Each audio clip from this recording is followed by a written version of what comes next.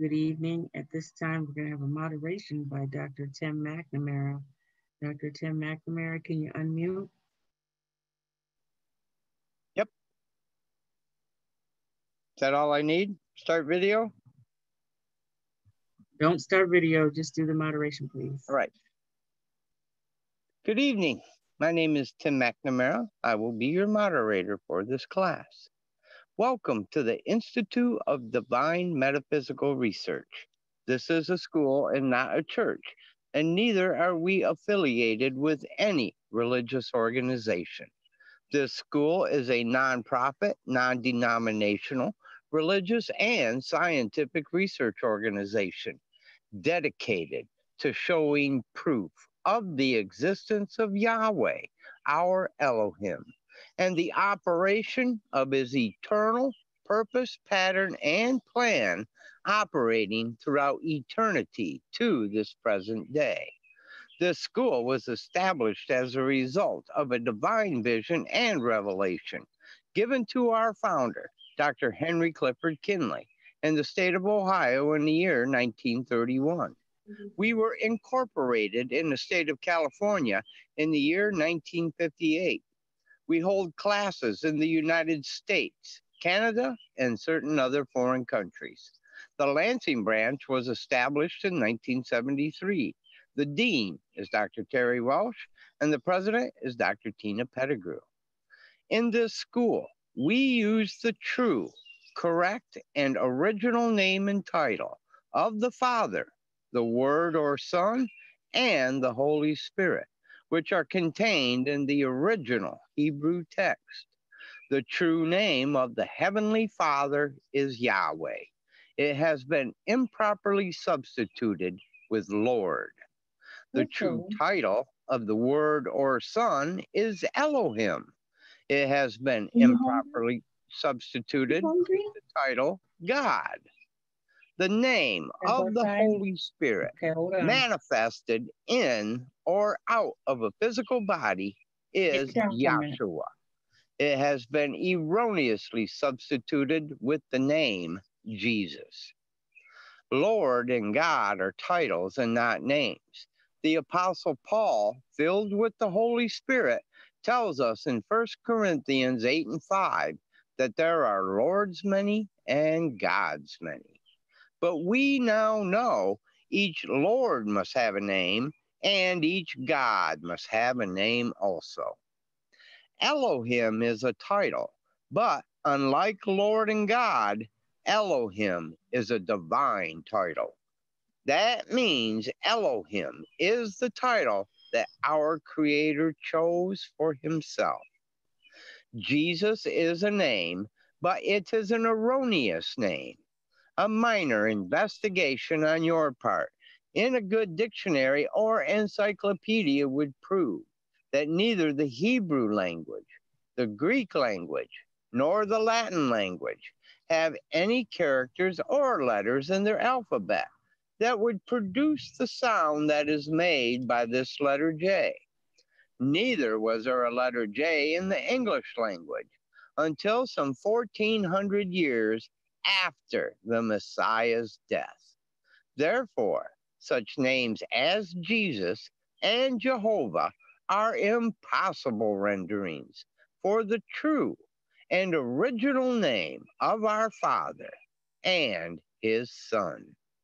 Christ is a title, just like Lord and God. Yahweh is spirit, and in this state, he is incomprehensible and inscrutable. He is the ultimate source, substance, limits, and bounds of everything. We have Yahweh in his pure spirit state symbolized on this chart as a cloud. Yahweh is not a cloud. He merely chose a cloud to symbolize himself because a cloud has no particular or descriptive shape and form. We have drawn this cloud all around the edges of this chart to show you that everything on the chart is within the cloud. In like manner, Everything in the universe abides within the pure spirit state of Yahweh. Yahweh, knowing that man could not perceive of him in this pure spirit state, took on shape and took on form right within himself as Elohim. This is the Word or Son, a super incorporeal being that is having the shape and form of a man, but without flesh and blood. This form can only be seen in divine visions and understood in divine revelations. Later on, this self-same spirit manifested himself in a physical body and walked the earth plane as Yahshua the Messiah, whom the world calls Jesus Christ. Now there is only one name given unto salvation, and we must know that name. So the simple yet intelligent question that we should ask ourselves is, what was the name of the Savior during the time he walked the earth plane? A further understanding of this name and title may be had by reading the preface of the Holy Name Bible. Also at this school, we teach by the divine pattern of the universe. It is called the divine pattern because it is Yahweh's pattern. After Yahweh led the children of Israel out of Egypt, he called Moses atop Mount Sinai and showed him the tabernacle pattern in a vision. Yahweh instructed Moses to build one exactly like it in the wilderness of Sinai. The pattern consists of a most holy place, and a court round about.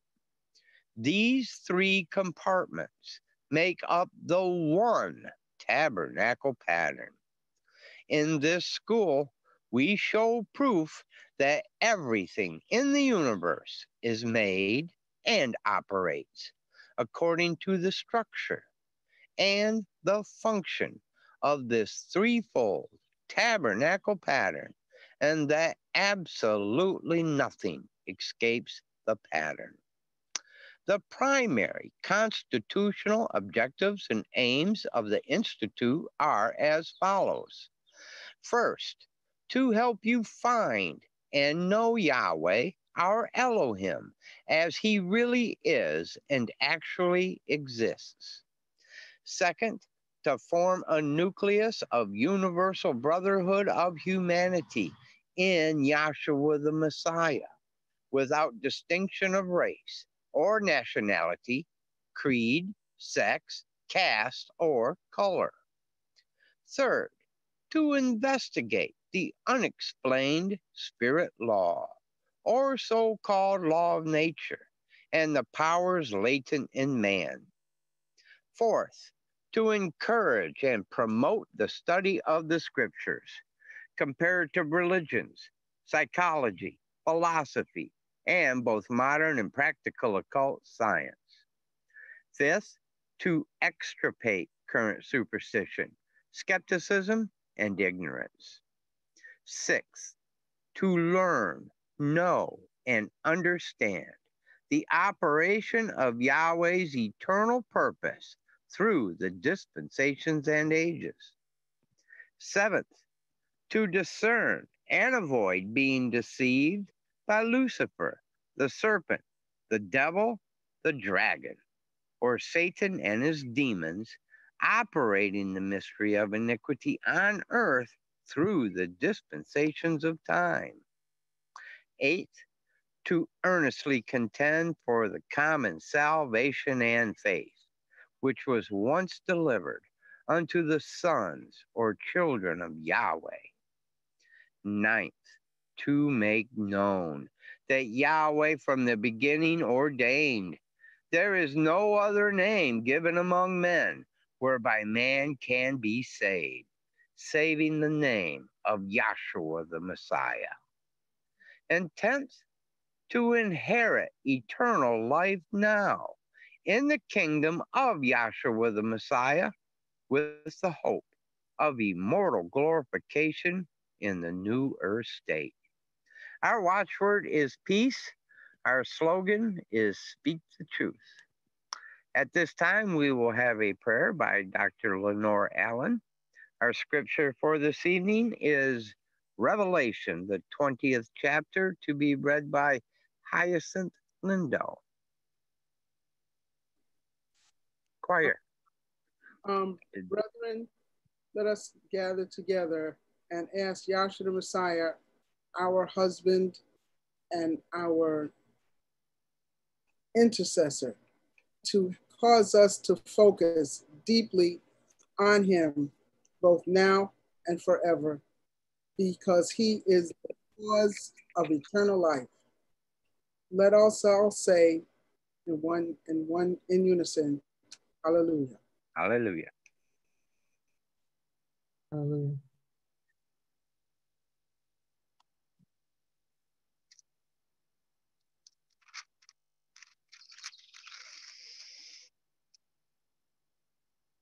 Do we have a scripture reader?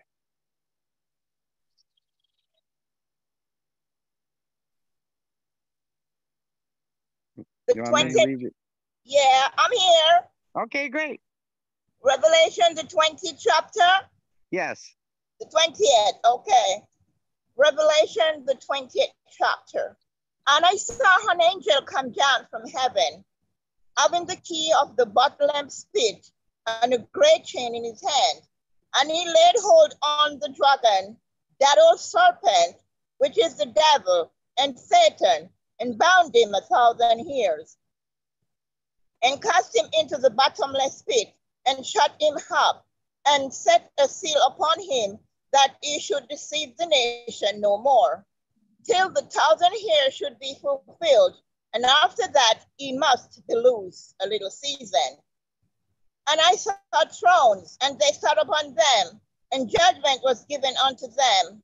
And I saw the souls of them that were beheaded for the witness of Yahshua, and for the word of Yahweh, and which had not worshipped the beast, neither is idol, neither had this received its mark upon their foreheads, or in their hands, and they lived and reigned with the Messiah 1,000 years. But the rest of the dead lived not again until the 1,000 years were finished. This is the first resurrection. Blessed and holy is he that had passed in the first resurrection. On such the second death hath no power, but they shall be priests of Yahshua and of the Messiah, and shall reign with him 1,000 years. And when the 1,000 years are expired, Satan shall be loosed out of his prison, and shall go out to deceive the nation which are in the four quarters of the earth, Gog, Magog, together with them, together to battle, the number of whom is as the sand of the sea. And they went up on the breadth of the earth, and compassed the camp of the saints about, and the beloved city. And fire came down from Yahweh out of heaven and devoured them. And the adversary that deceived them was cast into the lake of fire and brimstone, with the beast and the false prophet, and shall be tormented day and night for the age. And I saw a great white throne, and him that sit on it, from whose face the earth and the heaven fled away, and there was found no place for them. And I saw the dead, small and great, stand before Yahweh, and the book were opened, and another book was opened, which is the book of life. And the dead were judged out of these things, which were written in the book, according to their works. And the sea gave up the dead which were in it, and the dead and Sheol delivered up the dead which were in them. And they were judged, every man according to their works. And the dead and Sheol were cast into the lake of fire. This is the second death. And whosoever was not found written in the book of life was cast into the lake of fire. I've read Revelation, the 20th chapter. Let us all say hallelujah.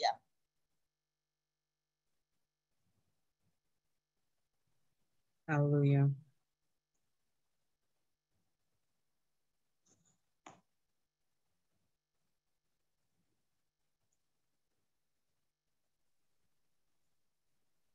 All right. Tonight is our Elohim book. And for those of you that have the Elohim book, we are on page 69, and we are covering the topic of the vision of Moses and the Apostle John in comparative analysis or apostolic confirmation of the creation of the old and new heaven and earth as pertaining to the purpose of Yahweh. And I believe our speaker for this evening is our dean, Dr. Terry Welsh. I'm sorry, before that, okay. We're going to have Dr. Karen Martin. Okay, sorry. So that's okay. Yep. Dr. Karen Martin will be answering a question first before we proceed. Question. Yes, so go ahead. Good evening. Good evening. I won't take long. It's not much because I'll be referring, I might be posting a lecture that was given by Dr. Will Williams on the 15th of, I think it's the 15th of September. Karen, could you restate the question? Okay, I will be restating the question. Okay. Right, but what I'm saying, I won't be long with this because I will be sharing a lecture done by Dr. Will Williams on the 15th of September 2015, where he did a full explanation of the book of Revelation and the seals. But the question is, and this question was asked by Timothy Anwar. I hope he's on YouTube tonight. It says, the king of the locusts, that's Daniel the 9th chapter, Daniel 9 and verse 11. His question was, the king of the locusts was identified in Revelation as Abaddon in Hebrew and Apollyon in Greek. Please touch more on this, as John is seeing the same thing as Moses, but in the end. But just by looking at this verse, which is Revelation 9 and 11, you would have to read the full Revelation, the 9th chapter, to get an understanding of exactly what it is talking about. So I can the reader get Revelation, the 9th chapter, please?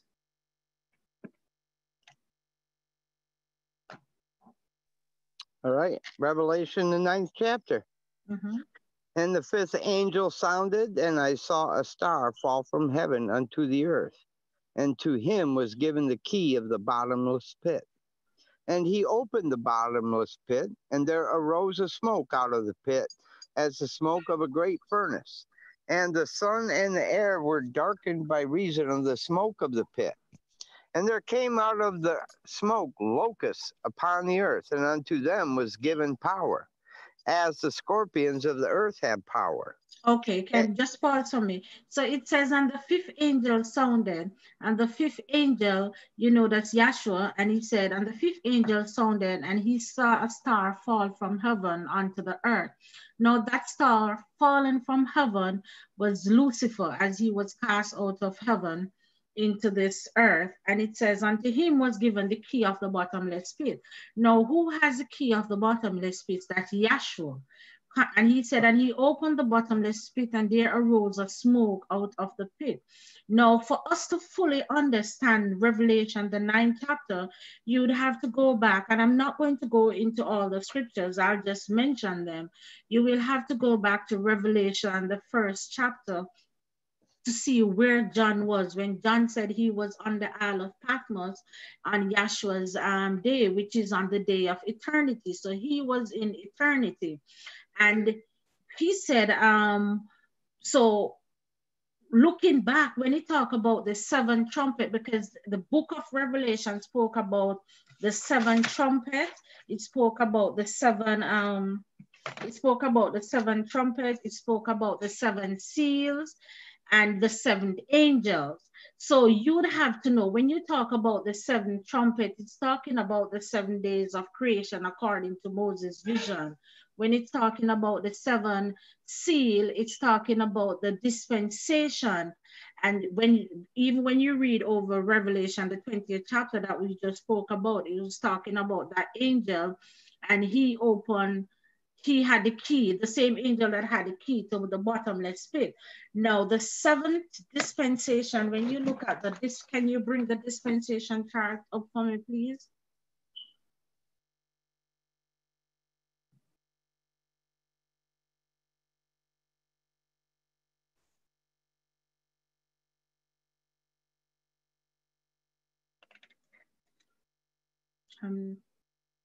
Are you hearing me clearly? Okay, thank you. Right, so, and if you can, okay, when you look at this dispensation and they talk about the 7th angel, that angel that it is talking about here, it's talking right at the 5th dispensation here. Because if you continue reading Revelation, and then I can. All right, I'm at the 4th verse. And it was commanded them that they should not hurt the grass of the earth, neither any green thing, neither any tree, but only those men which have not the seal of Elohim in their foreheads. Okay, so at this, when you look at it, here it is speaking right at the 5th dispensation here, and this is on the day of Pentecost. And when it speaks about they shall not hurt any grass of the field, it's talking to mankind, or those souls, or those sons that are sealed on the day of Pentecost. They could not affect them. And those scorpions that it is talking about is those satanic spirit or the unrighteous mystery. So it could not affect them, or Yahweh didn't give them power to hurt the sons. But you talk about the grass, and this is why when you read it, it will tell you how men are equated to grass or trees. Continue reading. And to them it was given that they should not kill them, but that they should be tormented 5 months. And their torment was as the torment of a scorpion when he struck at the man. And that 5 months, you will see a principle of the 5 months or 150 days from Genesis on down in the scriptures. So when you talk about that 5 months, it's talking about 150 days. And then on the, as I was saying, I was doing some investigation, and I saw where Dr. Will Williams, and he's very good at calculations, and I saw where he used 150, the 3 months there, because it's 30 days that is equal to a month, and through the 3 months or the 150 days, he would equate that to 3 Pentecosts in Yahshua's ministry. And that 3 Pentecosts, you have the first year would be a Pentecost, the second year a Pentecost, the third year would be 3 Pentecosts, which is 150.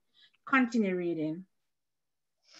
And in those days shall men seek death, and shall not find it, and shall desire to die, and death shall flee from them. And the shapes of the locusts were like unto horses prepared unto battle, and on their heads were as it were crowns like gold. And that's the satanic mystery and the doctrine that is happening right now in our time, or right within this the 5th and 6th dispensation that we are actually living in. And so those locusts that it is talking about, it's a satanic mystery or the unrighteous mystery. Go ahead. And their faces were as the faces of men, and they had hair as the hair of women, and their teeth were as the teeth of lions. And they had breastplates, as it were, breastplates of iron. And the sound of their wings was as the sound of chariots of many horses running into battle. And they had tails like unto scorpions, and there were stings in their tails. And that's the erroneous, and that's the doctrine of the unrighteous mystery that is unleashed or going on in our time now. Because we are in this dispensation, the 5th or the 6th dispensation. That's where we are actually living. Read. and their power was to hurt men 5 months. And they had a king over them, which is the angel of the bottomless pit, whose name in Hebrew tongue is Abaddon, but in the Greek tongue has his name Apollyon. And thank you. And that's Lucifer, or the unrighteous mystery and his doctrine. So that's what that part exactly was speaking about.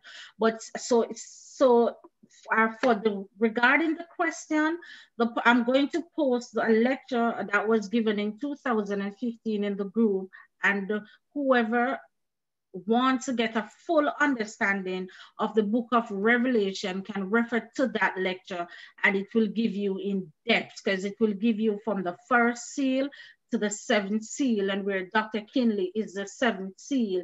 And he did mention that in his Pine, the lecture that was given in Pine City. And that's all I have to say on that question. Thank you very much. Yes, thank you very much. All right, now we will continue with today's lecture, which again is Elohim book, volume 1, page 69. And our speaker for this evening is Dr. Terry Welsh.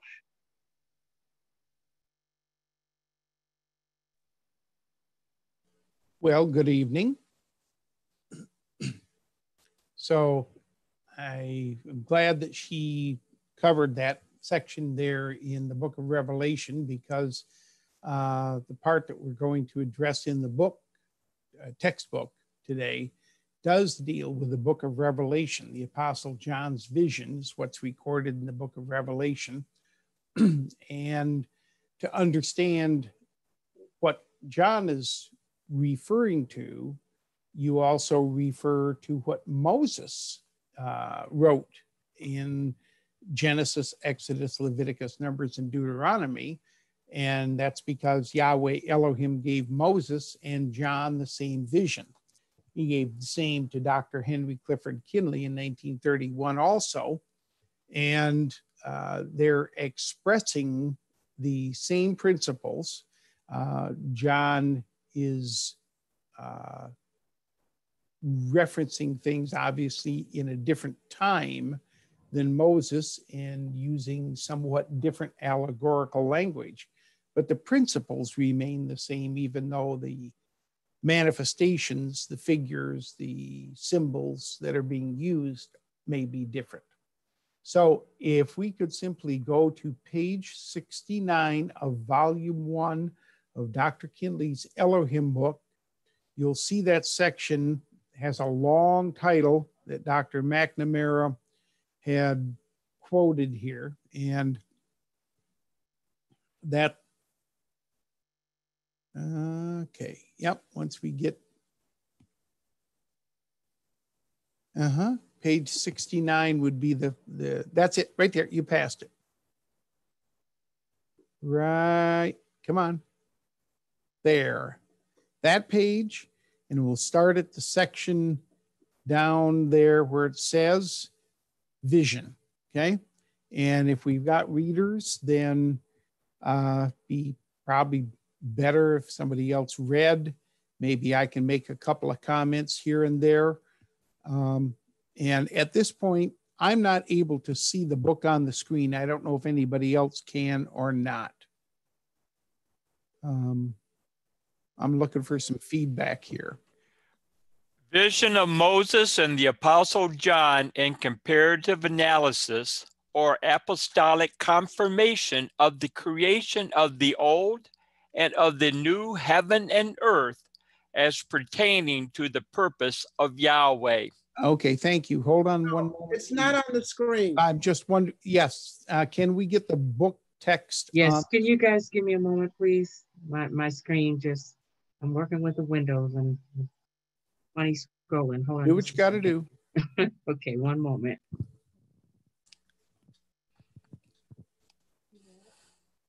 Yeah.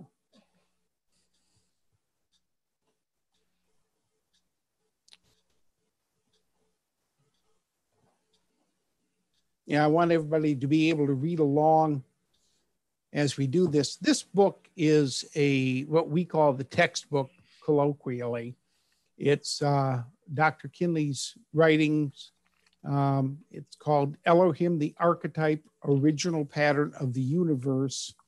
And it sufficiently explains the things that Dr. Kinley saw in his vision to get it across. And basically, if you look into it, you'll find it's an explanation of the things that are in the Bible, such as this entire section deals with.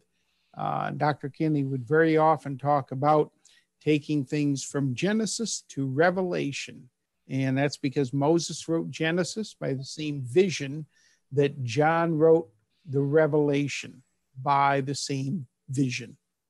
And so when we have that page in view, I'd like to start reading.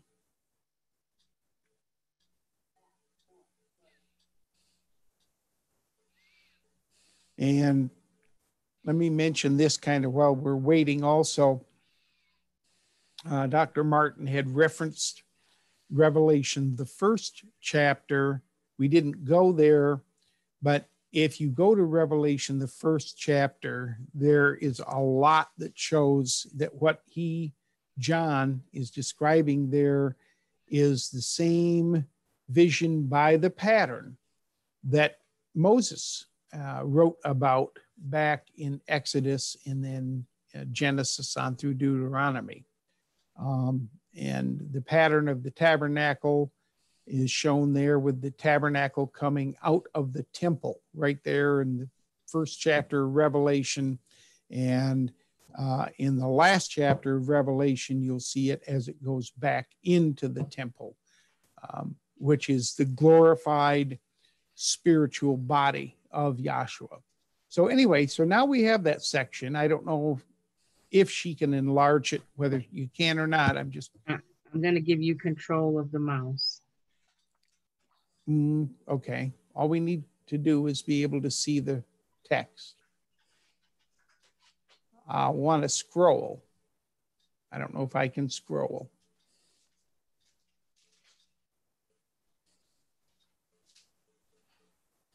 Yeah, you're getting it set there. Okay, well, whatever we do. All right. Go ahead and take control. Dr. Underwood. Okay. All right, I can't scroll though, can I?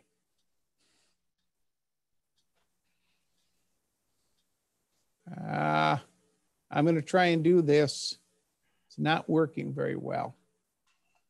Yeah. Apparently I can't scroll.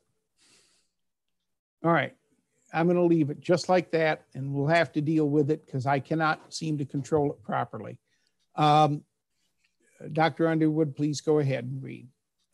The only reason for writing this summary is because there are many world-famous theologians and biblical commentators who do not believe that the Mosaic visions and writings of the Pentateuch or the first 5 books of the Bible have anything in particular to do with the visions and the book of Revelation written by the Apostle John on the Isle of Patmos in the Aegean Sea.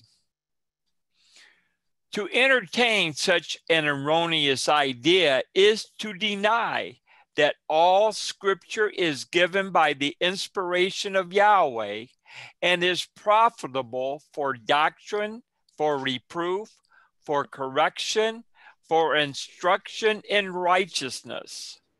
In order to prove the fallacy of such a mistaken conclusion, we will begin this summary by correlating the experiences and visions of Moses with the experiences and visions of the Apostle John according to the purpose of Yahweh, who is the archetype pattern of the universe, reflecting himself in the first 3 of these physical patterns as recorded in the Pentateuch, namely A, Noah's Ark, B, the Exodus and migration from Egypt through the wilderness of Sinai to Canaan land, C, the tabernacle, erected by Moses, and D, the temple in Jerusalem recorded in 1 Kings 6:1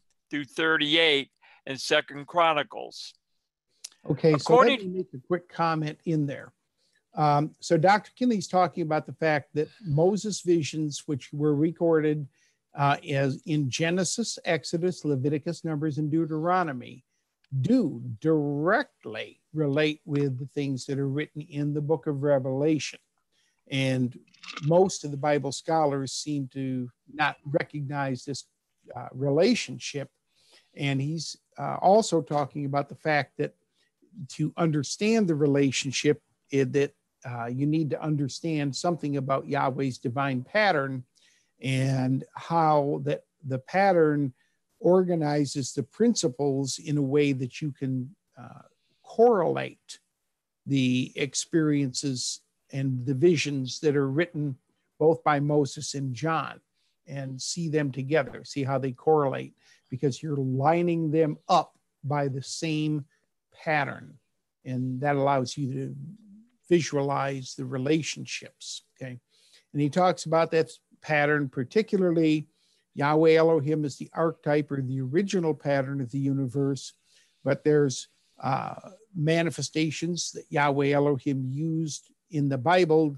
The first thing he had built was Noah's Ark. It had 3 stories, upper, middle, and lower story.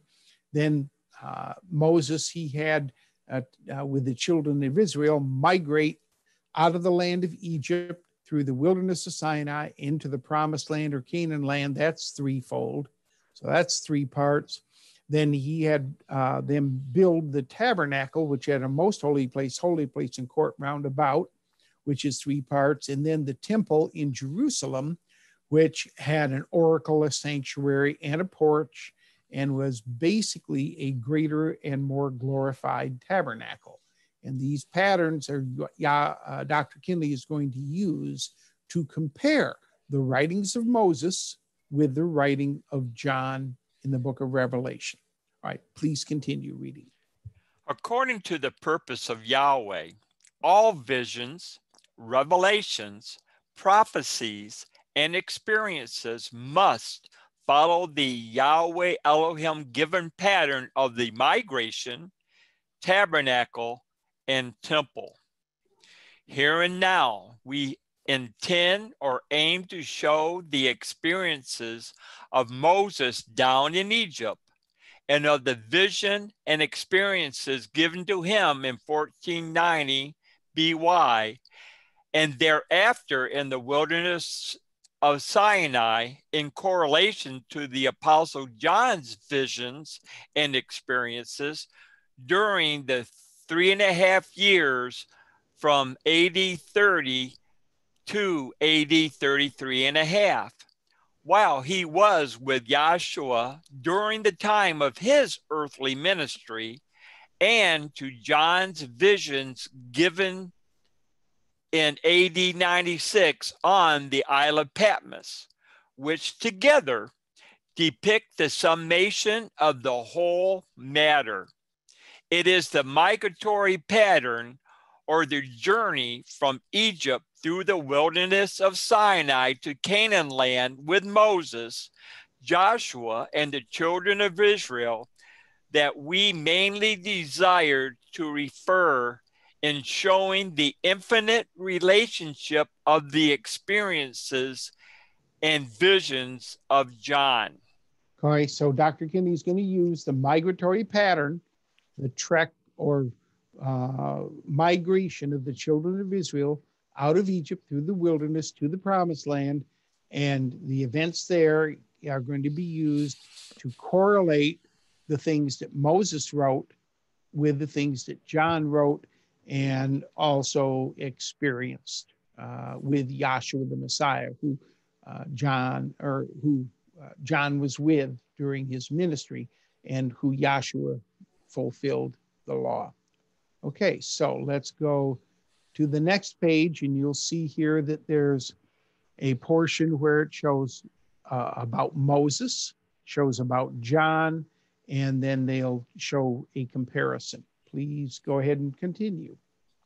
Moses in Egypt had experienced the slaying and eating of the paschal lamb of the Passover before he and the children of Israel passed through the miraculously divided waters of the Red Sea and later arrived in the wilderness of Sinai.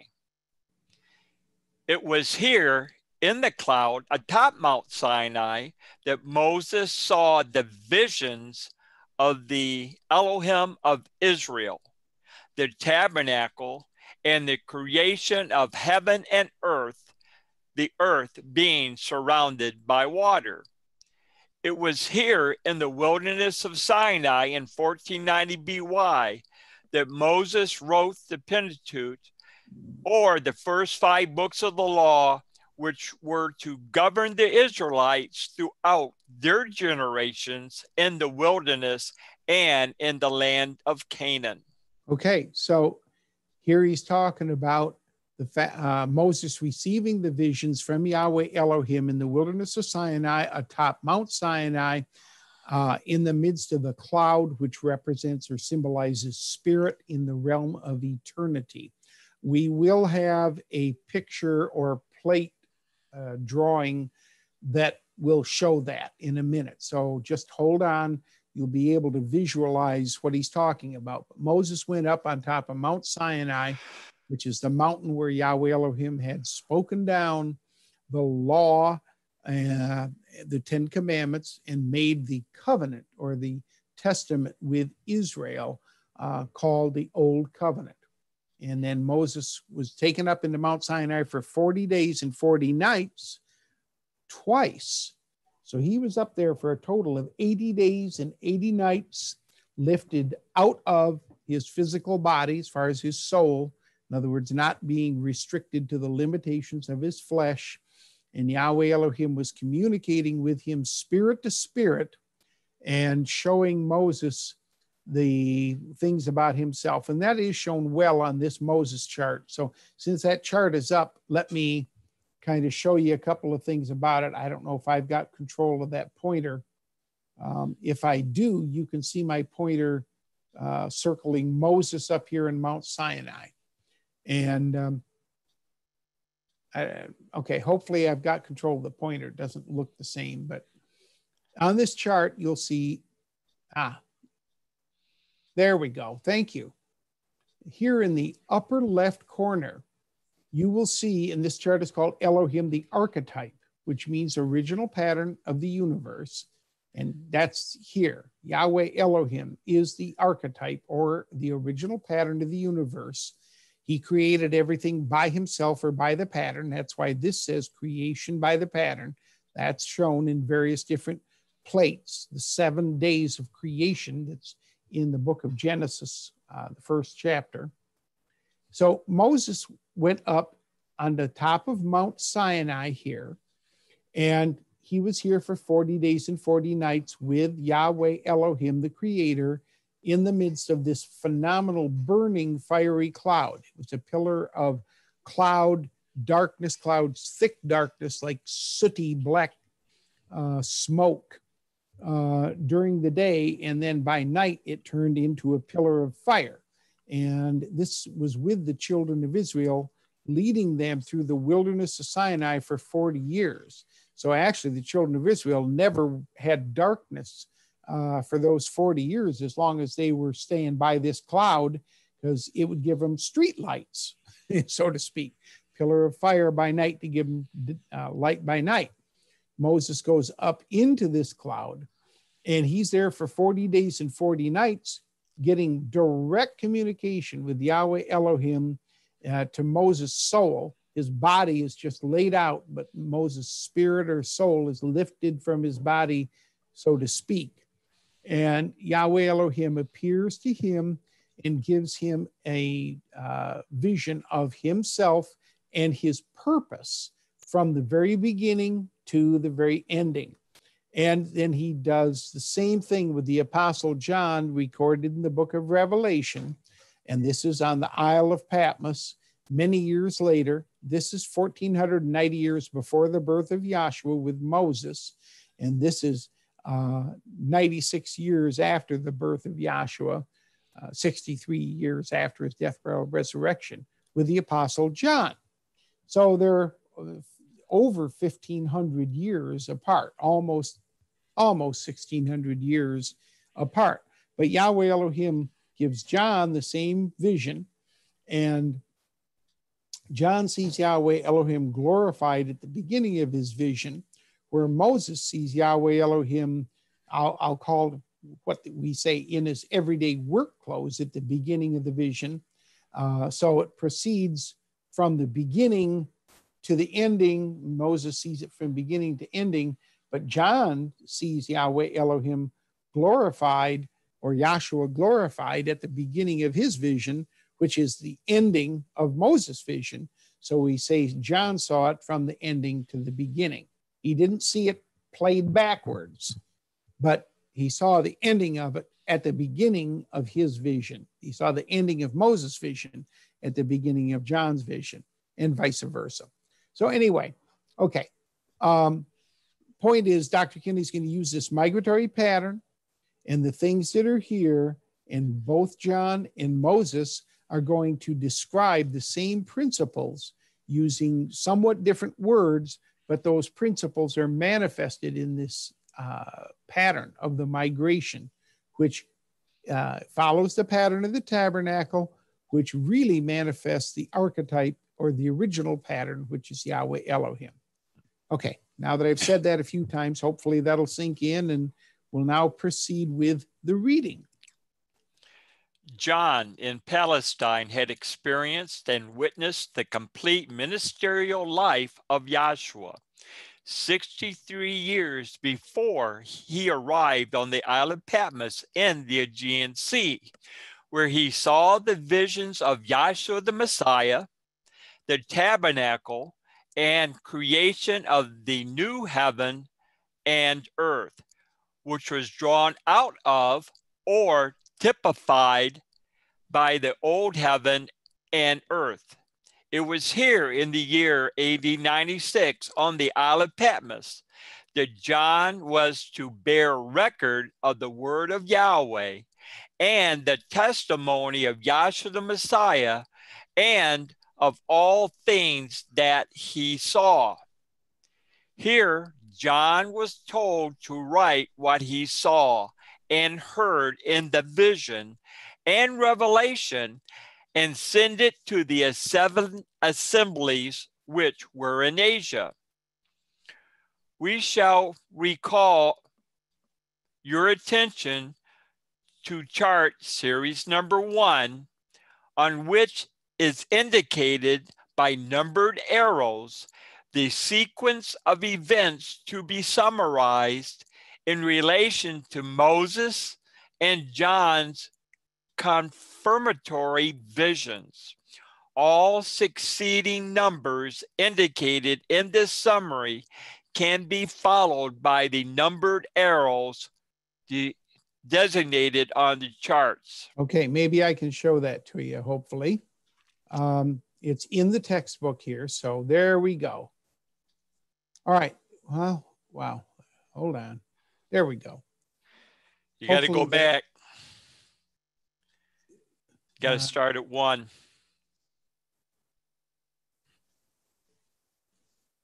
Different chart. Correct. Yeah. Oh, we've zoomed ahead. Yes. Thank you. Yeah, you want the chart on page 73. Thank you. Waiting for it to come.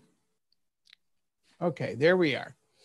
Yes, and you'll see that there are several depictions of this similar chart, but the arrows will be different, and certain things on the chart will be emphasized or different in each version of this. But the point here is we saw that Moses chart before. This is a black and white version. Moses is up here in the cloud having the vision with Yahweh Elohim. John is over here in the Isle of Patmos having the vision and the revelation of Yahshua the Messiah. The two are seeing the same thing, and one is confirming the other. And that's what Dr. Kinley said his job was to confirm all the things that Moses and John and the prophets wrote, not to contradict them. But you will see here that there are various arrows that are pointing to different things, and he will explain this as he goes through. So I think what I'm going to do is keep this picture up so people can see it for right now. And Dr. Underwood, you can go ahead and read. I don't know if I can get this off. No, I don't want to mess anything up. So,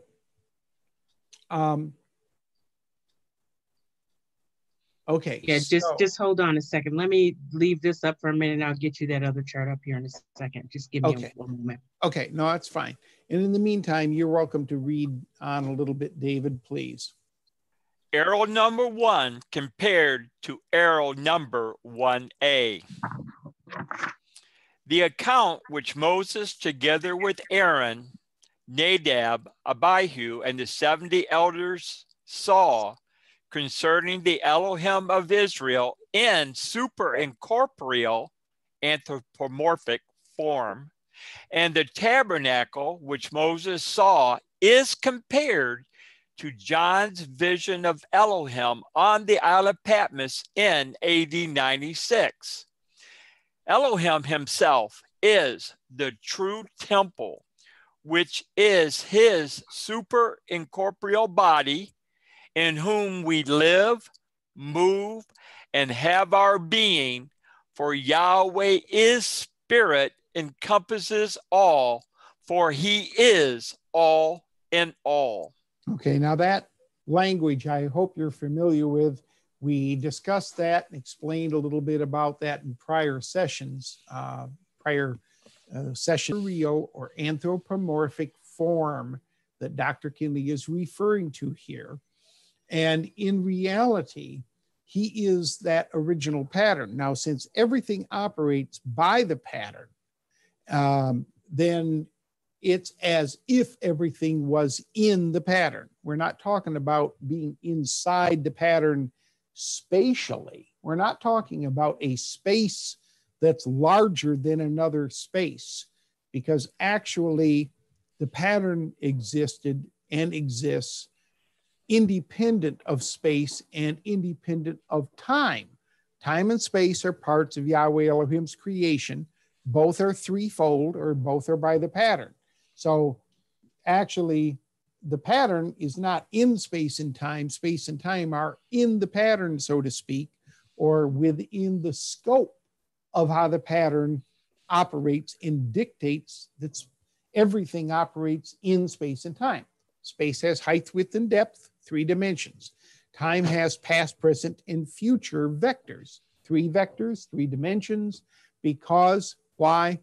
It's because the archetype pattern, which controls space and time and every created object, is threefold. Yahweh is the threefold spirit possessing the power of transmutation into his 2 states, incorporeal and physical. And so that threefoldness is going to be implicit in everything that he creates. Everything is going to be within the scope of the pattern, or within the superincorporeal anthropomorphic form of Yahweh Elohim. Okay, and I'm waiting for that chart. So while we're waiting, just go ahead, please, and read on a little bit more. Moses, arrow 1. Then went up Moses and Aaron, Nadab and Abihu, and 70 of the elders of Israel. And they saw the Elohim of Israel, and there was under his feet, as it were, a pavework of sapphire stone, and as it were, the body of heaven in his clearness. And look, that thou make them, the tabernacle and its furnishings, after their pattern, which was showed thee in the mount. Okay, so now we've got, nice colored chart here. Good. So you see again, Moses in the mountain, John on the Isle of Patmos, arrow number 1 here, compares with arrow number 1A here. Then there's 2 and 2A, 3 and 3A, okay? So we'll deal with those particular things. And it says back there in Exodus, dealing with Moses, that then went up Moses and Aaron, Nadab and Abihu, and 70 of the elders of Israel. That's these people here, along with Moses. And it says they saw the Elohim of Israel. That's Yahweh Elohim right here. And there was under his feet, as it were, a paved work of a sapphire stone. It shows it as a blue item here, kind of like the circle of the earth is referred to in the Bible. And if you look at the earth from outer space, the water reflects the blue refracted light in the atmosphere. And so it looks like a blue sapphire. And so heaven is his throne. The earth is his footstool. And so Yahweh Elohim is displaying that principle to Moses when he shows him the vision like this. And this is the way it's being depicted here in a vision. Moses describes him as the body of heaven in this clearness, which means brightness or brilliance. This body shone brighter than the noonday sun. This sun came from this sun, and the brightness of this sun is pale in comparison to the brilliance of Yahweh Elohim. So anyway, so he's talking here that he told Moses up here to build a physical tabernacle in Mount Sinai, exactly like the pattern he had seen in the mountain. And what Yahweh Elohim did with Moses in the vision was showed himself in this great superincorporeal anthropomorphic form. Moses was incredibly impressed, but he did not understand Yahweh Elohim in that state. He was far too great. So what Yahweh Elohim did was give Moses a way to have a bit by bit comparison. And he showed him first this threefold tabernacle pattern compared to the threefold anthropomorphic embodiment. He is Yahweh Elohim Yahshua here, or the Father, Son, and Holy Spirit in one embodiment, not three persons, one spirit in three states. And so the tabernacle pattern was shown to Moses with three compartments: a most holy place, court roundabout. And he spent actually 33 days giving Moses all the detailed description of the things in this tabernacle and how they were supposed to be built. Oh, great. That's wonderful. And then he told Moses to build this physical tabernacle exactly like the pattern that he had seen in Mount Sinai. So it would have a most holy place, court roundabout here, and there would be a physical high priest operating the services here, which would represent Yahweh Elohim operating the services in his universe, where he is the pattern and the priest that operates everything. Okay, wow. Okay, yeah, we've got a whole series of these great pictures. Glad you got those. All right, so now go to John 1a there. We talked about Moses with 1. Now let's talk about John with 1a. And it doesn't matter whether okay, that's good. There's the 1 and the 1a. Moses is seeing Yahweh Elohim and describing with the body of heaven in his brightness, brilliance, great superincorporeal form. John is going to describe Yahweh Elohim in his glorification over here at the very first chapter of the book of Revelation. They're both looking at Yahweh Elohim, only Moses is looking at him here. And this would be at the beginning of his purpose, what we call the everyday work clothes. Here he would see him, John would see him first in his glorified spirit embodiment after he has finished fulfilling and ascended into great glorification. Okay, so, but they're still seeing Yahweh Elohim, both of them. All right, please continue reading in John 1a. John, arrow 1a. And I turned to see the voice that spake with me. And being turned, I saw 7 golden candlesticks. And in the midst of the 7 candlesticks, one like unto the Son of Man, clothed with a garment down to the foot, and girt about the paps with a golden girdle. His head and his hairs were white like wool, as white as snow, and his eyes were as a flame of fire, and his feet like unto fine brass, as if they burned in a furnace. Okay, so I don't think, I'm sorry, hold on just a second. I don't think I've got the ability to show you with the cursor, but if everybody will look at where John the Apostle is looking at Yahweh, oh good, I got the cursor, I think, in just a second. Whoops. Huh. Okay. I'm trying to match, there we go. All right, so what he just read about is what John the Apostle saw and is describing in the first chapter of the book of Revelation, which is the same Elohim as Moses saw and described back there in Exodus that we just read. And his head and his hair is white like wool. There was a cloud over here, and a cloud is generally gray and white. He's girded about the paps with a golden girdle. The high priest, which operated in the tabernacle, which he had shown Moses over here, not at the beginning, but a little later on, he showed Moses that he was as the high priest and would have the same garments for glory and beauty that are depicted here. And there's a golden sash and, a golden, my brain is not working, but anyway, on this breastplate made of gold. And then you can see it here. His feet were as fine brass as if they burned in a furnace, which again, with the tabernacle pattern down in that lower section, there's a brazen altar with fire in it. And that would be at the foot area of the tabernacle pattern. And this is the tabernacle pattern over here. So you see in the foot area, the fire in the altar, and at the foot area over here, the feet as if fine brass, as if they burned in a furnace, compared with the tabernacle here. Okay, so this shows the tabernacle opened up to the interior, so it's revealed.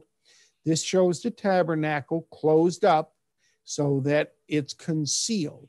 And here Yahweh Elohim has his arm folded so that the mysteries are locked up inside of him. And then later on, he opens things up and opens up his arms, as you see in the book of Revelation, he describes it. And that is the revelation of Yahshua the Messiah. He opens up and reveals himself and his purpose. So anyway, you see the comparison of the two. That's basically the principle I'm trying to get you to see, that what John saw, what Moses saw, they were basically both Yahweh Elohim, but John saw him in his great glorification first. All right, finish reading, please, Dr. Underwood. And his feet like unto fine brass, as if they burned in a furnace, and his voice as the sound of many waters. Mm-hmm. And he had in his right hand 7 stars, and out of his mouth went a sharp 2-edged sword, and his countenance was as the sun shineth in his strength. Okay, so that's what he said. The countenance as the sun shineth in his strength. Back here, he said it was the body of heaven in his clearness. And if you're a Bible student, look up the word clearness and a Strong's Concordance. You will find this is the only place in the Bible where that word is used that way, and it means brightness or brilliance. And so again, this shining brightness here, and I'll mention this same John the Apostle saw Yahshua transfigure on the Mount of Tabor, the Mount of Transfiguration or Tabor, with John, with Peter and James during the ministry of Yahshua. And again, there's a lot of comparison between how he appeared here, and here in those visions. And here it talks about him having his raiment as white as the light. And in another place, it talks about so bright that no fuller on earth could whiten it. So again, that same comparison. He's the body of light that is the light of the world. And so there's another comment that was made I'm going to reference back to. John talked about, I heard a voice behind me, and I turned to see the voice that spoke with me. And when I turned, I saw those 7 golden candlesticks, or the 7 lampstands, which are the things that he just said he had in his right hand, 7 stars, which are as the 7 candlesticks or lampstands. In any case, when he said, I turned to see the voice, this is a comment that is important to understand. John is sitting on an exposed area of land above the water. He's lifted up out of the water on an island. Moses is on a lifted up piece of land here called a mountain. And Moses is in the cloud, in the spirit. John says, I was in the spirit on the Sabbath day, which is the day of eternity. So they're both in eternity here, okay? Both of them are. And if you go to the tabernacle pattern by comparison, tabernacle here, tabernacle that's physical right here. If you go to the tabernacle for comparison, and the most holy place would be allegorical of the face and head section here and here. If you go to the most holy place of the tabernacle, which would also be shown here and here, Yahweh Elohim appeared once a year between the wings of the cherubim in bright shining light. And that people call that the flash of the Shekinah. It says in the Bible that he would appear, and he's appearing in this bright light. Now, John is within this pattern also. Dr. Kinley talked about we are within this archetype pattern. Everything is within the pattern. So you have to ask, where is Moses? Where is John? Well, both of them are, comparatively speaking, on the top of this altar of incense in the holy place, or the middle compartment of the tabernacle. There's a most holy place, a holy place, and a court round about. And there in the middle compartment of the tabernacle, just like Moses is in the wilderness of Sinai, which is the middle section of the migration. They migrated from Egypt through the wilderness into Canaan land. And you see down here, it talks about Egypt, outer court, wilderness of Sinai, holy place. It says holy place right here. And in Psalms, it talks about the wilderness was the holy place. And then they went to the promised land, or Canaan land, and that was the most holy place of the migration. And the most holy place of the tabernacle is that innermost part, the highest upper part you'd see here or here or here. And that compares with the head and face, which are shining brilliantly and brightly. And you'll see that his eyes even were as a flame of fire. And that's, of course, all that brightness. And this cloud that lit up here was a pillar of fire by night.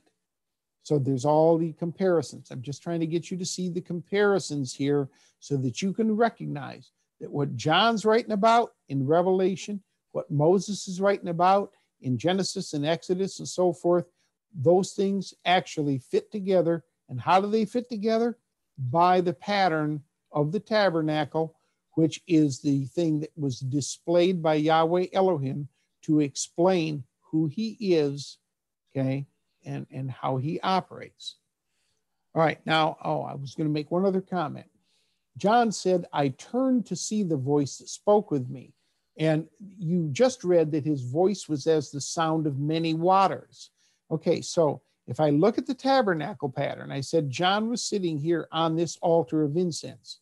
That is part of a triangular configuration in the holy place of the tabernacle, like the mountain is a triangular piece of land in the in the wilderness of Sinai, which is the holy place of the migration, okay?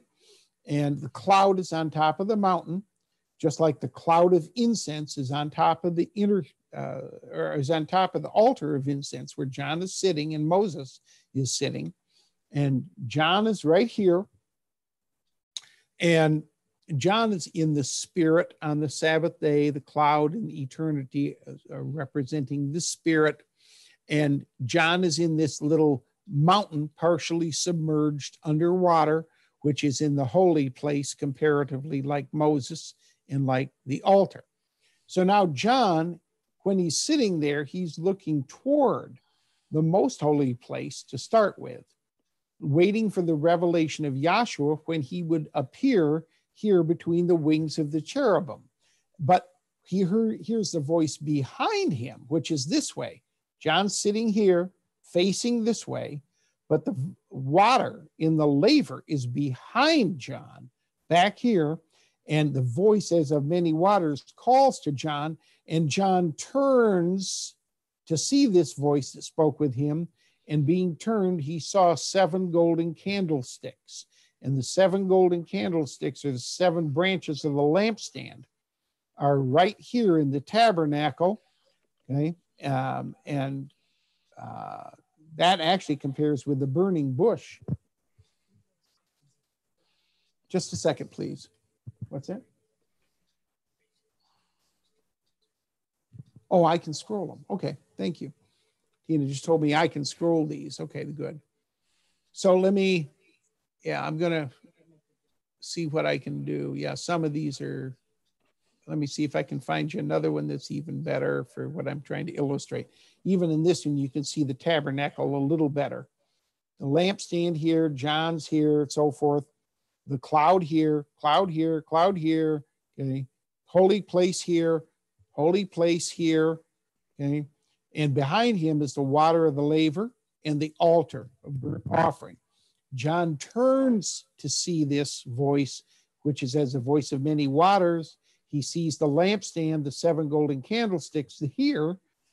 That's depicted here, not up here on his face, but here in the chest region, where he would be holding the lamps in his hand, okay, which are as the 7 stars of the 7 angels of the 7 assemblies here. And in the holy place of the migration, you can't see it very well, but there's a burning bush over here in the holy place. And okay, so David, while you read, I'm going to see if I can scroll through these and find some pictures that help out. Please continue to read. Moses, arrow 1.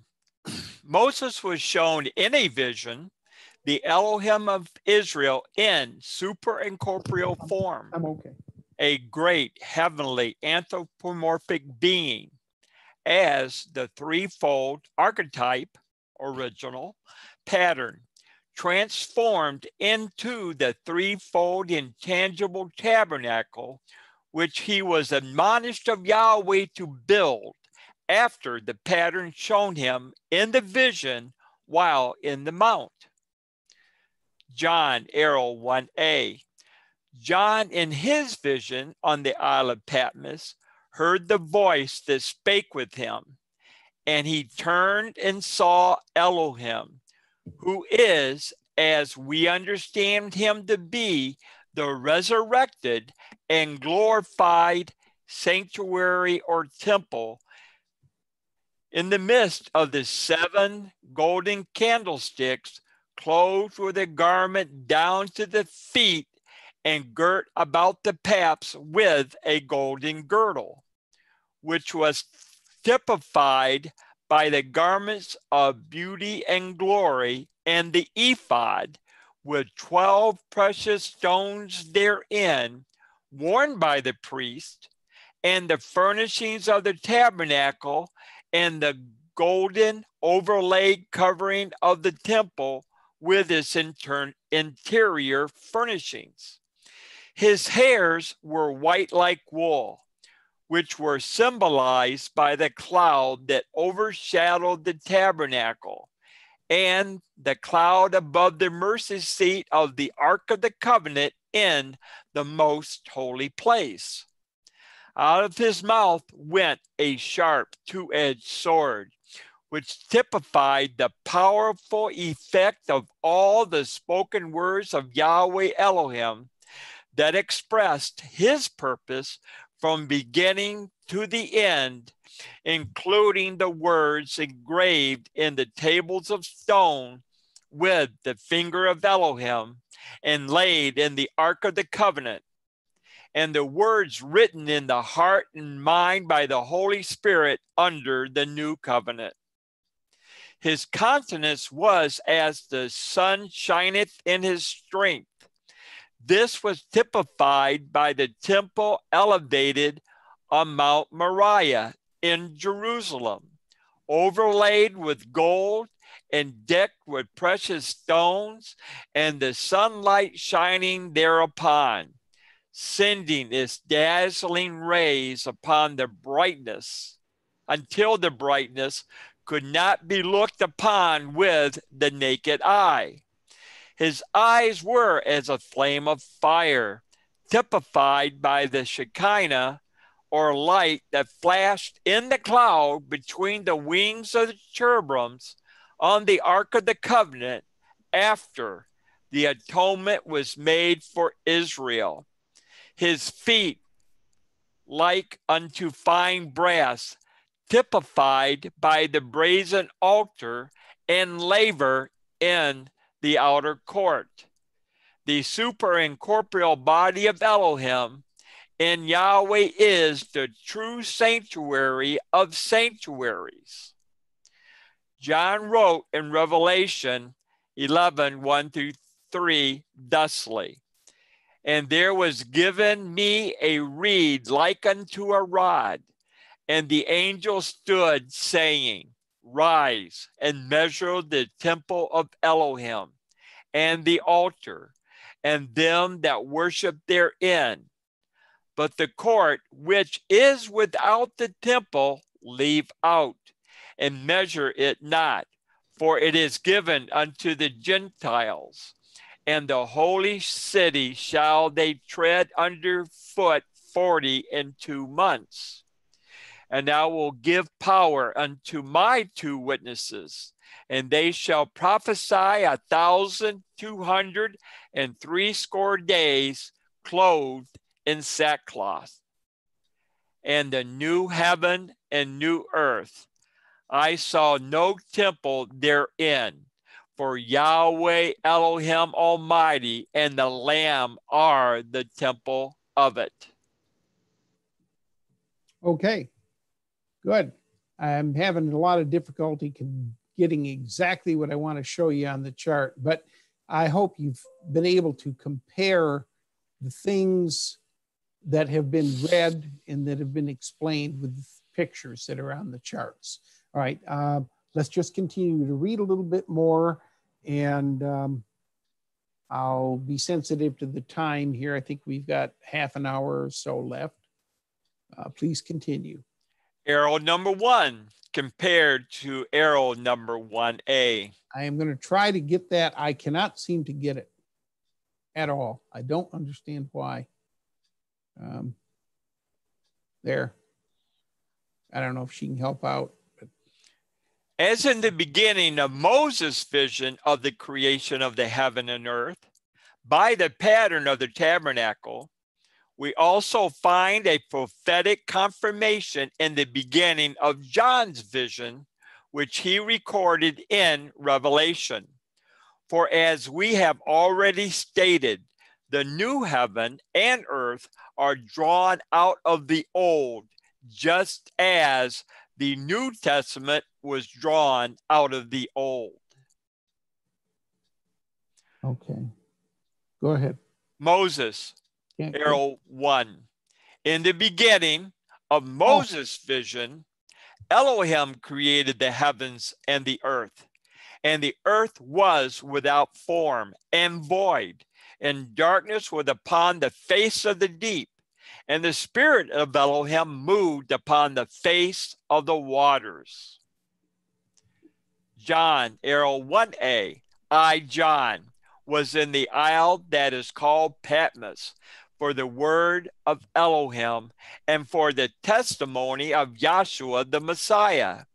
I was in the Spirit on the Sabbath day and heard behind me a great voice as of a trumpet, and his voice as the voice of many waters. Moses, arrow 1. In the beginning of Moses' vision of the creation of heaven and earth, the earth was covered or surrounded with water. Moses heard the Spirit, wind, moving upon the face of the water. Moses in his vision saw and heard Elohim create, beginning with the first day through each day to the sixth day inclusive, from beginning to end, and then Elohim rested the seventh day or Sabbath. Okay, so Moses is seeing Yahweh Elohim create. Genesis, the first chapter, accounts what Moses saw with a very brief summary of what he saw each of 7 days of that vision. And it says, in the evening and the morning were the first day, in the evening and morning were the second day, and the evening and morning were the third day, and the fourth day, and the fifth day, and the sixth day. And on the seventh day, Yahweh Elohim rested or took a Sabbath. Okay, that's what he's referring to. And that's what you're seeing here is the way Moses saw Yahweh Elohim create during the first 7 days of 40 days of vision that Moses is on Mount Sinai, and the written brief synopsis of what Moses saw is what is recorded in Genesis, the first chapter. Okay, please continue reading. John, arrow 1A. In the beginning of John's vision, he was on the Isle of Patmos, which was surrounded with water, on the Sabbath day, and heard a great voice as the sound of many waters behind him. And he turned to see him, Elohim, in superincorporeal form, that spake with him, as he described in Revelation 1:10-16. And being turned around, he also saw the angels with the 7 seals, 7 vials, 7 trumpets, and heard the 7 thunders utter their voices, as Moses had seen and heard in the creation of the old heaven and earth. But he was told not to write what the 7 thunders uttered, which represented the 7 days of creation, because Moses had already heard, seen, and written it. So John writes that he heard these 7 thunders, but he was told not to write it. And that's because each day that Yahweh Elohim spoke this vision, it came out as a thunder. And so the 7 thunders were what Yahweh Elohim spoke during 7 days of the vision. Each day he is showing Moses and John how he, Yahweh Elohim, is creating by the pattern, which is really himself, the archetype or the original pattern. He's creating the creation. And he shows this in 7 days, including the 7th day or Sabbath day of rest. And so since Moses had written that in Genesis, the first chapter, and also in the 7th chapter, which is a supplement to the first chapter, then John was told not to write what the voice of the 7 thunders had said, because Moses already had written it. All right, please continue. Thus, John was looking from the ending back to the beginning. John was looking from the ending after Yahshua had died, buried, resurrected, and that's where he ended or fulfilled his ministry, did the will of Yahweh, finished the works that Yahweh Elohim had begun back here. This is where he begun the works of creation. And when he came down here in his physical body, this is when he did in earth the things that were done in heaven, and where he finished the work that the Father had given him to do. And when he died, buried, resurrected, and ascended, you see him here in that ascended glorified body. Well, John is viewing him 63 years after he had finished doing this glorification. So John is picking it up in the ending and seeing that back to the beginning. Please read on. Arrow number 2 compared to arrow number 2A. Okay. The account which Moses gives of Elohim's command to slay the Paschal lamb in the beginning of the migration of the Israelites from Egypt, as recorded in Exodus 12:1-6, is a confirmation of Revelation 13:8, which John saw of Elohim as the lamb slain from the foundation of the world. Right. Now, if we could have one of the readers read Revelation 13:8, I'd appreciate that.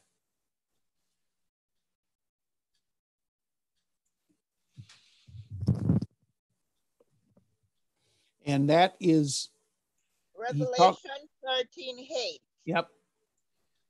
And all that dwell upon the earth shall worship him, whose name are not written in the book of life of the Lamb slain from the foundation of the world.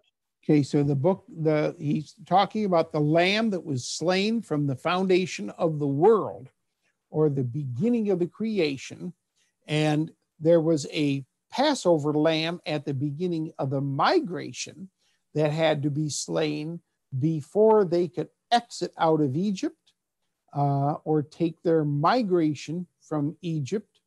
And that Passover lamb was a manifestation of Yahshua, who was the Lamb of Yahweh, who was slain from the foundation of the world. In other words, what it means is, before the creation could exit out of spirit or take its exodus and migrate from this abstract pure spirit into shape and form, and then into the concrete materialization of the physical creation that Yahweh Elohim made by the pattern, before anything could be made by the pattern, okay, he had to take on shape and form, because he first existed in an abstract state without any apparent or descriptive shape and form. And so he has to give up that life of unlimited potential and luxury and restrict himself to a specific form. In other words, one express embodiment. And he put all of his glorification and hope into this operation, this one embodiment. But yet that was a great crucifixion. He's coming out of pure spirit, which is his high and lofty state, and coming down into an intermediate state. So since he's given that up and coming into here, that's a crucifixion. That's as if he's giving up a life of unlimited potential to be what he willed to be here, just like this lamb has to be slain, and this has to occur before they can migrate out of Egypt. This has to occur before the creation can be brought out of or migrate out of spirit. All right, please continue reading. Moses, arrow 2. And Elohim spake to Moses and Aaron in the land of Egypt, saying, This month shall be unto you the beginning of months. It shall be the first month of the year to you. Speak ye unto all the congregation of Israel, saying, In the 10th day of this month they shall take to them every man a lamb, according to the house of their fathers, a lamb for an house. And if the household be too little for the lamb, let him and his neighbor next unto his house take it, according to the number of the souls. Every man according to his eating shall make your count for the lamb. Your lamb shall be without blemish, a male of the first year. Ye shall take it out from the sheep or from the goats, and ye shall keep it until the 14th day of the same month, and the whole assembly of the congregation of Israel shall kill it in the evening. Okay, so there's many correlations we could talk about here and show how Yahshua the Messiah is the one that fulfilled all of that. But I don't think I need to comment a whole lot more right now on that. So let's continue reading. John, arrow 2a. And all that dwell upon the earth shall worship him, the beast, whose names are not written in the book of the life of the Lamb, Yahshua the Messiah, slain from the foundation of the world. Revelation 13:8. Okay, maybe I should comment now because we read it in the Bible. Now it's read from the textbook. This, if you can see it right here, Yahweh Elohim, when he appears to Moses, there's a book right here. All right. And the truth is, he is the book of life. He has all life or light within him when he comes into shape and form. But Moses sees in the vision Yahweh Elohim and describes this as a book of life in which there are all the names written of everybody that will ever exist. As Dr. Kinley said, even your aliases were written in that book. And Yahweh said he would blot out those who sinned against him out of this book. But anyway, so just wanted to mention that. And it's the book of life of the Lamb that was slain from the foundation of the world, before the creation, before the migration. That's what this is talking about. Please read. Moses, arrow 2. Yahweh Elohim spoke to Moses and Aaron in the land of Egypt to instruct the Israelites to slay the Paschal lamb the Stygian night of the 14th before the beginning of their migration from Egypt. Mm-hmm. John, arrow 2a. John was made to see in his vision the events of the Passover in Egypt and the beginning of the migration. This is compared with Moses' vision in the cloud atop Mount Sinai, where he saw the beginning of the creation while in the presence of Elohim. Moses first heard the voice of Elohim and then saw in the vision Yahweh's superincorporeal form, which is Elohim, the archetype pattern. It was from this form that Moses saw Elohim create the universe.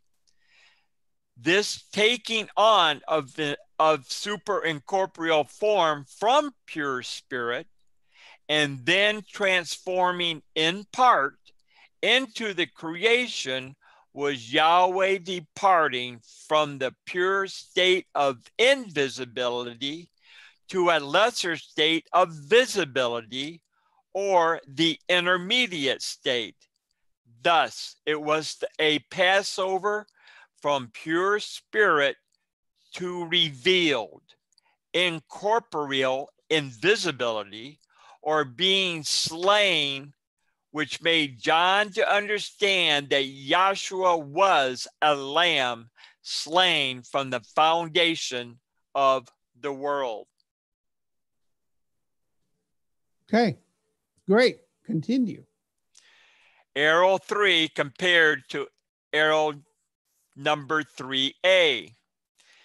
The account of Aaron, Nadab, and Abihu, together with Moses and the 70 elders of Israel, seeing in a vision Elohim in supercorporeal form, which is the word of Yahweh, Yahshua, transformed into the threefold intangible tabernacle, is comparable to the experiences of Peter, James, and John witnessing in a vision the transfiguration and also the ascension of Yahshua in incorporeal form in the fulfillment of the law and prophets, as recorded in Matthew, Mark, Luke, and Acts.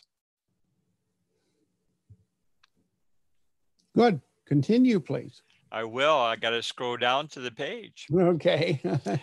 Moses, arrow 3. Then went up Moses and Aaron, Nadab and Abihu, and 70 of the elders of Israel. And they saw the Elohim of Israel, the archetype pattern, and there was under his feet, as it were, a paved work of a sapphire stone, and as it were, the body of heaven in his clearness. And look, that thou make them, the tabernacle and its furnishings, after their pattern, which was shown thee in the mount. John, arrow 3a. After 6 days, Yahshua taketh Peter, James, and John his brother, and bringeth them up into a high mountain apart, and was transfigured before them. And his face did shine as the sun, and his raiment was white as the light. And behold, there appeared unto them Moses and Elias, John the Baptist, talking with him. Then answered Peter and said unto Yahshua, Master, it is good for us to be here. If thou wilt, let us make here 3 tabernacles, one for thee, and one for Moses, and one for Elias. While he yet spake, behold, a bright cloud overshadowed them, and behold, a voice out of the cloud which said, This is my beloved Son, in whom I am well pleased. Hear ye him. And when they had lifted up their eyes, they saw no man save Yahshua only. And as they came down from the mountain, Yahshua charged them, saying, Tell the vision to no man until the Son of Man be risen again from the dead. The fulfillment of the law which Moses wrote, Yahshua the Messiah did come to fulfill the law and the prophets, as he said in Matthew 5:17 and 18.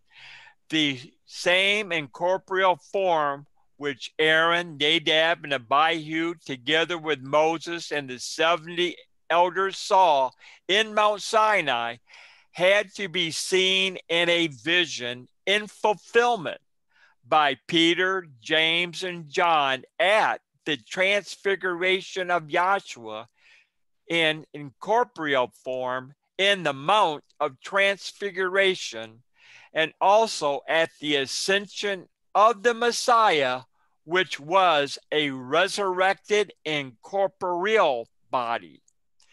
As Moses saw in the vision the incorporeal form, Elohim, transform into the threefold intangible tabernacle, being the first prophet to prophesy under the law, and John the Baptist was the last to prophesy to the coming of Yahshua the Messiah, who was also under the law. Then it was necessary for Moses and John the Baptist to appear in the transfiguration. Since Moses was shown the vision of the tabernacle, Peter, James, and John heard his conversation concerning the tabernacle, which caused Peter to make the statement, Let us make here 3 tabernacles, one for thee, and one for Moses, and one for Elias, John the Baptist.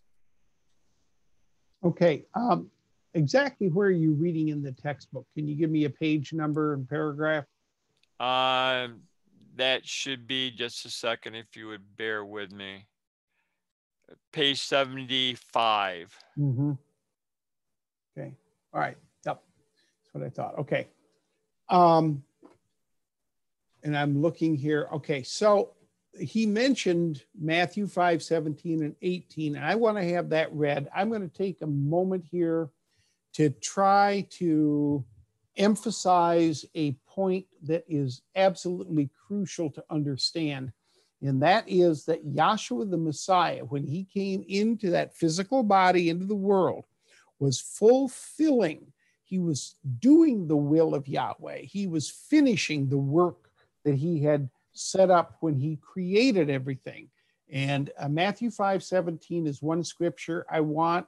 And then since you're in Matthew, please also get Matthew 3:13 through 15. And we may have a couple of other scriptures if we have time. And then did you, by the way, David, did you finish that section that you're at? Is there any more in that section? We're coming up on arrow 4. Yeah, and we haven't, I just want you to read up to that point, and the scripture readers can get those scriptures, and then we're going to stop here before we get to arrow 4. Yeah. Mm-hmm. Okay, Matthew 5, verse 17.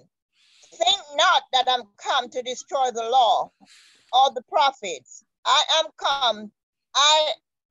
am not come to destroy, but to fulfill. Matthew 5:17. Okay, so he said he did not come to destroy the law or the prophets, but he did come to fulfill them. He is fulfilling them. And to finish something is to fulfill it. To fulfill means to finish, to complete, to end, to bring to its conclusion, to satisfy all the requirements of. Okay, go ahead and read, please.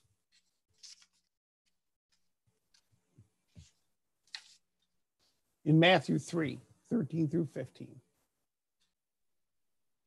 Matthew 3, you want to start at 13? Yes, sir.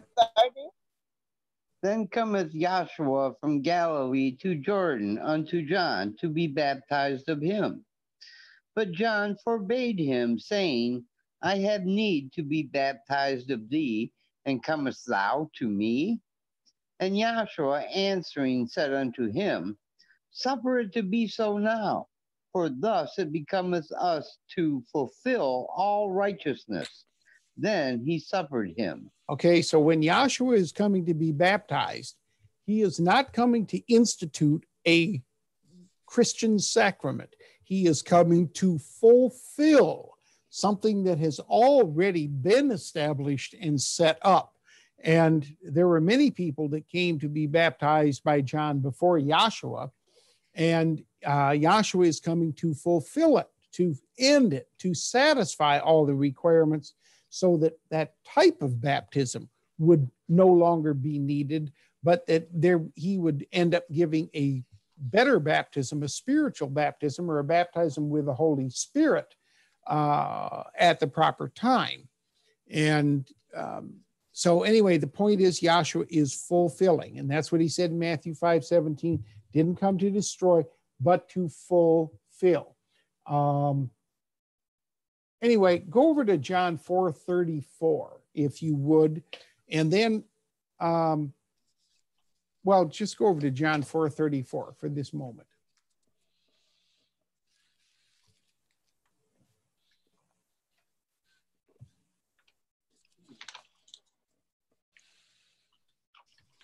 John 4:34. Yahshua said unto them, My food is to do the will of him that sent me, and to finish his work. So that's what Yahshua was doing. He was doing the will of the Father, the will of the Father that sent him, and to finish his work. Now, he had started his work when he made the creation.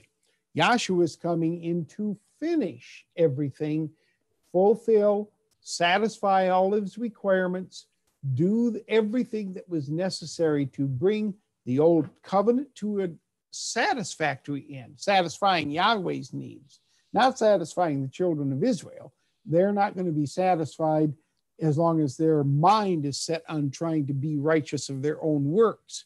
But Yahshua is going to do everything necessary for righteousness, and then all those that accept him will be fulfilled or satisfied in Yahshua the Messiah. The same is true today.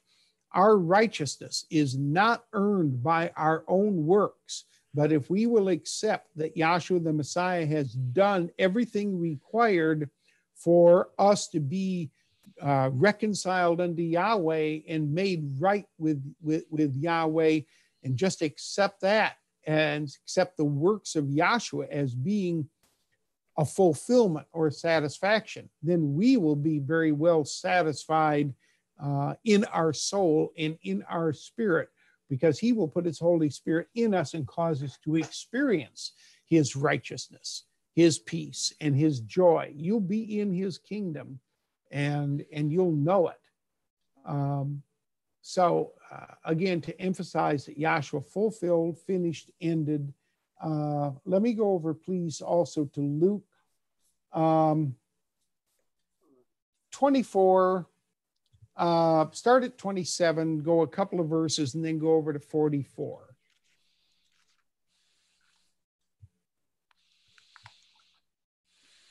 Luke 24 and 27. Mm-hmm. And beginning at Moses and all the prophets, he expounded unto them in all the scripture the things concerning himself. 44. Now remember, the scriptures concerned Yahshua. What scriptures is he talking about? Matthew, Mark, Luke, and John? Not at all. They had not been written when Yahshua did this. And the scriptures he's talking about are the Old Testament scriptures, the things that Moses wrote that we're reading about back here, such as that Paschal lamb in the land of Egypt. Yahshua the Messiah is the true Passover sacrifice for us. Yahshua the Messiah is the Lamb of Yahweh slain from the foundation of the world. He is the true tabernacle, which was made because Yahweh had them make it that he might dwell among them. And then he prophesied later on that he would be called Emmanuel, which means Yahweh with us or dwelling with us. Then when Yahshua the Messiah came in the world, he was Yahweh manifest in the flesh, dwelling with those apostles. So he was the fulfillment of the tabernacle, the sacrifices in the tabernacle, the Passover lamb. He was the high priest and bishop of our soul, which fulfills the priest in the tabernacle. He is all and in all the reality or the fulfillment of it. So anyway, so he was instructing or teaching these two people that you're reading about here in Luke 24 about him being the fulfillment, such as he's the bread of life. And back in the wilderness of Sinai, that Yahweh gave them manna for bread. In the holy place of the tabernacle, they had bread that they baked every Sabbath. So yeah, you see all of this is fulfilled by Yahshua. He is everything that's back there. And what we're seeing is setting this up by the vision. And I want you to be able to compare one thing with another so you can really understand in the end that Yahshua is the satisfaction and the reality and the perfection of all of these things. All right, please read there in Luke 24 and go over to 44. And he said unto them, these are the words which I spake unto you while I was yet with you, that all things must be fulfilled, which were written in the law of Moses and in the prophets and in the Psalms concerning me. All right, so that's what he was doing, was fulfilling. And when he taught them that, what happened? What was the effect of it on them? Please read. Then opened he their understanding that they might understand the scriptures. Now that was the first time these people even understood anything in reality about the scriptures at all. They knew the words of it. They knew the commandments. They knew the ceremonial practices. They knew the prophecies, but they didn't understand that it was all about Yahshua. This was the first time that they understood why the scriptures were even written. They were written to testify of Yahshua. That was the purpose for the scriptures. And it still is. The purpose is to tell about Yahshua. I think we're about out of time. I know we started a little bit late. I don't want to run us completely over time. But I hope that helps. And we'll take up this comparison of John's and Moses' vision further at another time. And I ask you all to please tune in Sunday at 11 o'clock. Now, this may be possibly the last Sunday that we will, or last time this coming Sunday, possibly may be the last time that we will have an opportunity to do another Zoom class quite like this before we do some classroom presentations. So tune in again Sunday morning at 11, and I'll turn it back over to the moderator for closing up everything. Thank you. Hope this was helpful in your understanding of Yahshua. All right, thank you, Dr. Welsh. That brings a close to our class for this evening. It was a wonderful class. I hope you all enjoyed it, and as he said, we hope that you join with him on Sunday at 11 o'clock. So for the doxology, so that we may be dismissed. Now unto him that is able to keep you from falling, and to present your souls faultless before the presence of his glory with exceeding joy.